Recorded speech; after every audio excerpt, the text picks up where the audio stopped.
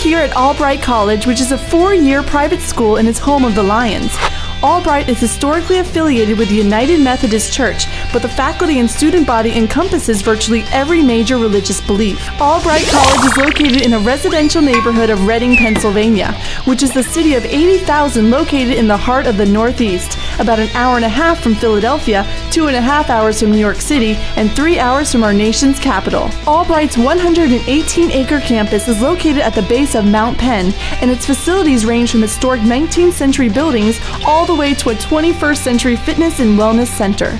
If you've got some extra time before or after class, come work off some stress at the Schumo Center for Wellness and Fitness. Woo! Albright enrolls over 1,600 students, representing 30 states and 26 countries. Minority and international students make up about 20% of the student body. First thing that comes to my mind about Albright is diversity and how people can get to know each other really well, like through classes, through clubs, through like fraternities and sororities. Like I said, like Student Government Association, it's really helpful. If you're interested in applying to Albright, listen up.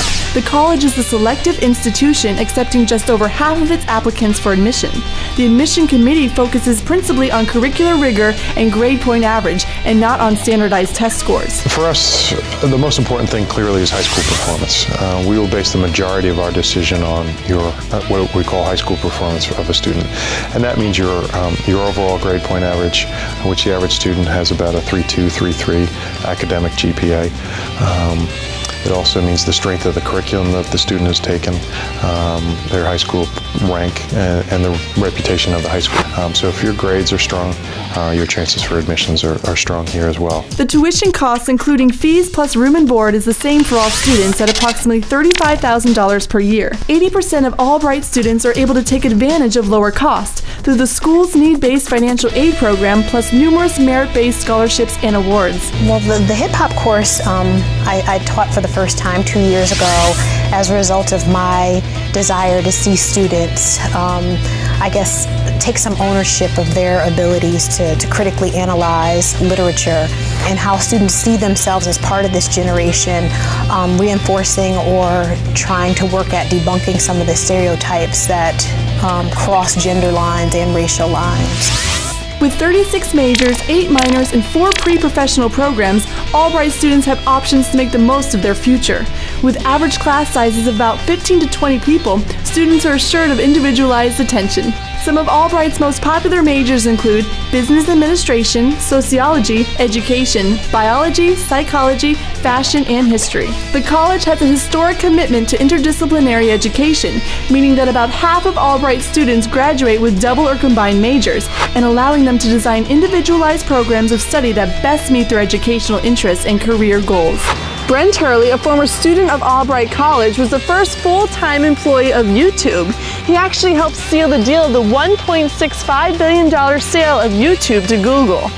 Over 100 highly qualified faculty members are employed at Albright College, and with an extremely low student-to-faculty ratio of 13:1, they are able to get to know their students on a first-name basis and enhance their learning experience. The faculty at Albright feels like an extended family. Perhaps because we're here so much, but I think what's so special is they're always here. Their doors are always open, students are always in talking to them. 20 men's and women's Lion athletic teams compete at the NCAA Division III level in the Middle Atlantic Conference, which is considered by many to be the most competitive Division III conference in the country. Albright has 8 residence halls for students. All first and second year full-time students not living at home are required to live on campus. Watch out on your birthday, because it's a tradition to get thrown in the Sylvan Pond. When it was redesigned, they actually made it deep enough to keep the tradition going.